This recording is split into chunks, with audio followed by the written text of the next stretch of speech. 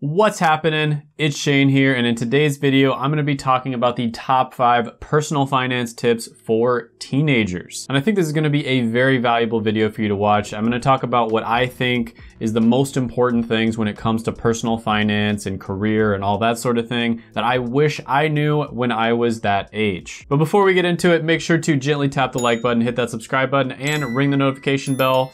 We will set a goal for, I don't know, 1,500 likes on this video. All right, so number 1 on the list, this is going to be kind of an obvious one, I guess, but get a job, right? And I don't mean to sound like a boomer when I say this. I sincerely mean this. I think getting a job, even if it's a crappy entry-level job and you only work like 1 day a week or anything like that, it is going to be so valuable to you in so many different ways. First of all, getting a job, even if you just work 1 day a week, is going to be a lot of extra money, especially for a teenager. And that's really nice because you are gonna have the freedom to pay for things on your own. You're not gonna have to rely on your parents. And successful people in life have the ability to not have to rely on others. So getting a taste of that independence as early as you can is going to be extremely valuable on its own. But I would say the money itself is the least valuable thing when it comes to getting a job. First of all, you are going to get work experience, which is going to be incredibly valuable for the future. I know people who have gone all the way through high school, all the way through college, and they still have never had a job, and they go into the real world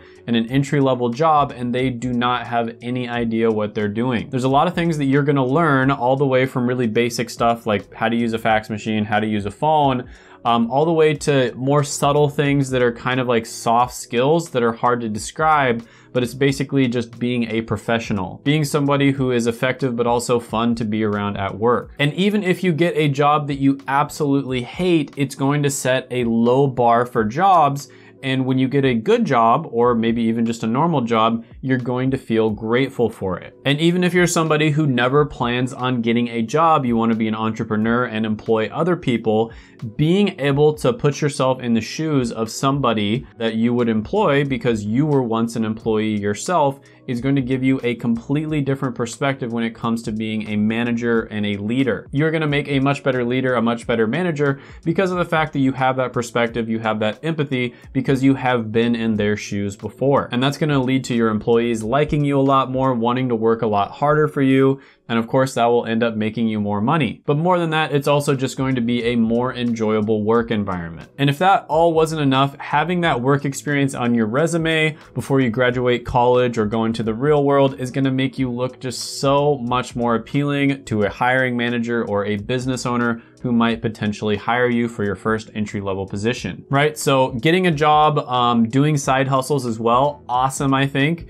I guess that's kind of along the same lines. I'm gonna go ahead and just put them in the same category. Side hustles are great as well because again, you're earning money.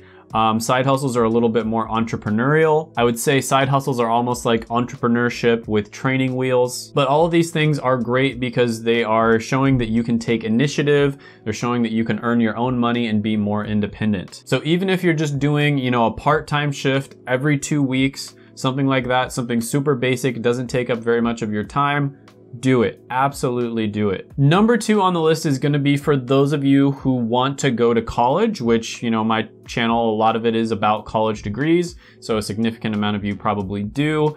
And that is to get good grades in high school and also do well on these standardized tests like the ACT and the SAT if you want to go to college. Now, the reason that I stress this, of getting good grades, is it's not so much that you learn so much in high school and it's like so important for you to get good grades. It's just simply the fact that the best scholarships are going to be available to those who get good grades and sometimes also do well on those standardized tests. Some of the scholarships are even going to be full ride, which means you don't have to pay anything. But a lot of them are going to be very, very high, like $10,000 a year, right? Over 4 years. So that's $40,000 overall. And these are honestly just the low-hanging fruit of scholarships. These are the ones that are the easiest to get. And to be honest with you guys, I know it might seem like your high school classes are hard, but they aren't. You just really need to learn study skills. It's gonna get much more difficult in college, and it gets even more difficult after that in grad school. And as it gets more difficult, you're gonna learn these new study skills, and then that's gonna make it manageable, and then eventually it'll become kind of easy for you.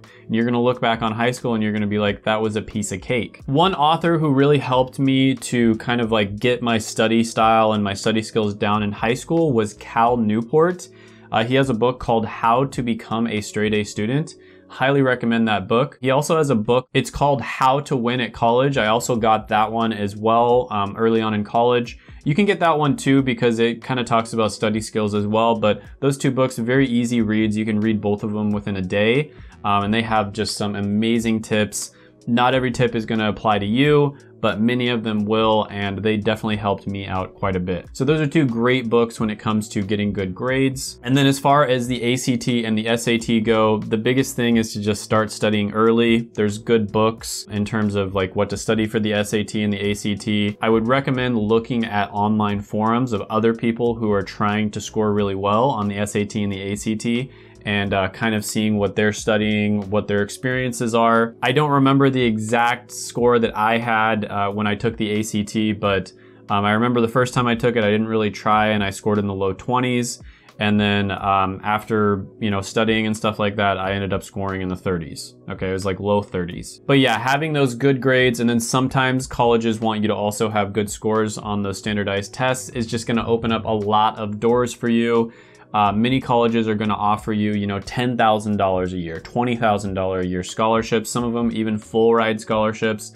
And so that is just the low hanging fruit. On top of that, you should be applying for scholarships, especially in your junior and senior year, even if they're just $500, $1,000, $1,500 ones. Those little ones really do add up. And so this is a great way to pay for most of your college and set yourself up for success, because the average person is taking out nearly $40,000 in student loans, and it takes them 20 years to pay them off. So if you can just avoid that whole situation in the first place, that is going to be great for you. Number 3 on the list is to start investing. And you might think, well, you can't start investing until you're 18, right? Actually, there are ways for you to start investing even as a minor. And basically what you do is you open up a custodial account. And a custodial account is where you get your parents to sign off on it, and you are trading on behalf of them. And it might be your money that you are investing, but it's technically a custodial account under your parent, or maybe some other person that is technically your guardian. But yeah, investing as early as possible, even if it's just a tiny amount of money,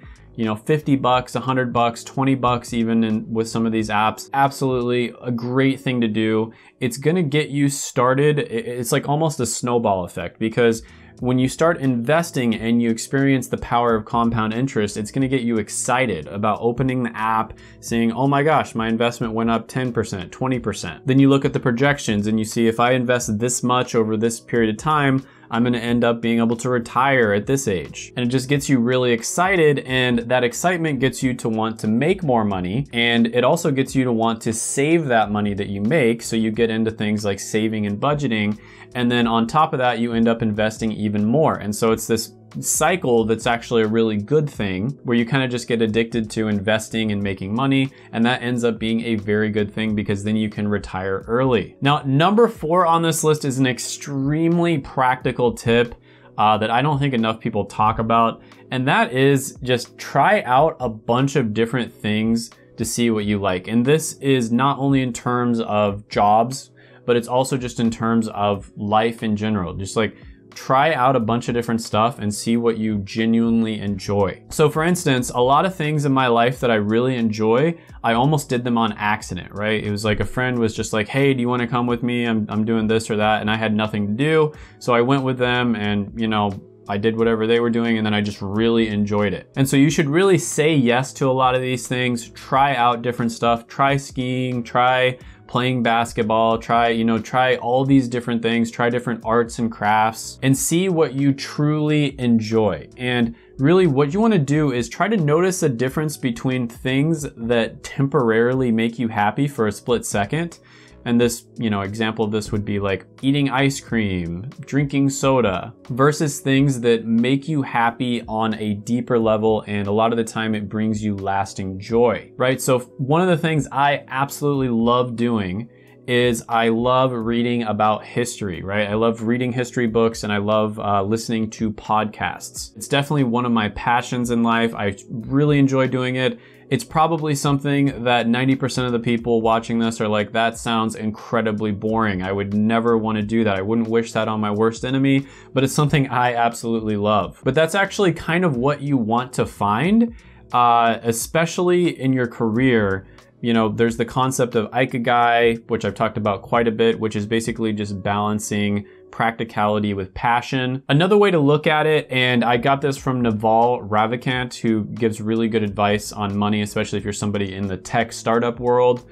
He basically says, do what seems like work to others, but feels like play to you. So that's what you really want to find. And that is actually a super deep sentence, because when you're able to do something that other people think is very difficult, very tedious, very hard, but it seems like play to you, that gives you such a ridiculous competitive advantage over everyone else. And that's kind of like what this YouTube channel is, right? Like, I really enjoy making videos. I enjoy the entire process of making videos. I've always been somebody who's watched TV, and I kind of noticed like, oh, they cut from this scene to this scene, and in this scene they zoom in really fast. In this scene, they kind of zoom in slow. And I've always noticed these different things, and I've always wanted to make videos. Now, of course, this isn't exactly like making a movie or a TV show. It's a little bit different, but it's the same general concept. And I would have never known that this was one of my passions if I didn't actually start trying to do it, right? Get your cell phone camera out and start recording videos. So it's super important for you to try out a bunch of different things, because you're never gonna know whether you enjoy doing it until you actually try it yourself. A huge mistake that so many people make is they see, like a TV show, for instance. They see a TV show about doctors, and it glamorizes the life of a doctor, and they think, you know what, I want to be a doctor. Or maybe they even feel a lot of pressure from their family, like, oh, I want to be a doctor because my family wants me to be a doctor. But have you ever actually shadowed a doctor and seen what they do in real life? Have you ever seen what the real life of a doctor is on a day-to-day basis? Because that can be a great choice for some people, but for many people, it's going to be a nightmarish job. And that's why you see ridiculously high depression rates and suicide rates with doctors, in my opinion, is because the expectation is so different than the actual reality. So yeah, super, super important, just especially at this time in your life when you're young, just to try a bunch of different things out to figure out what you like. It's kind of like your favorite food. Think about your favorite food. You wouldn't even be able to know that that is your favorite food unless you actually tried it in the first place. But anyways, number 5 on this list is going to be shoot for the stars, but have a good plan. Once you find something that you really want to do after trying out a bunch of different things, shoot for the stars, go for it. Again, you want to try to find something that seems like work to other people, but feels like play to you. And once you found that thing, shoot for the stars on it, right? Go for it. But be smart about it, right? It's usually not a good idea for you to just like, if you're working a job and you don't have any savings, it's usually not a good idea for you to just quit your job and go for whatever your goal is. The average successful YouTuber, for instance, in my opinion, is probably gonna take 1 to 2 years before they're able to make a full-time income from YouTube. And the same thing works for all different types of business models. It is going to take time for you to start making money. Same thing if you're going for, a dream job. It's probably gonna take you some time to build up your resume before you can get into that dream job position. In many cases, you're gonna have to go through years and years of education as well. So my advice to you is, definitely go for your passions, just be smart about it. Especially as a young person, you can definitely accomplish just about anything, but it's gonna take a lot of hard work and a lot of dedication, and it usually also takes a long time. So hope those tips helped you out. Check out my other videos right here. I made them just for you. Go ahead, gently tap the like button, hit that subscribe button, ring the notification bell, and comment down below any thoughts, comments, criticisms, etc. that you have on the video, and I will see you next time.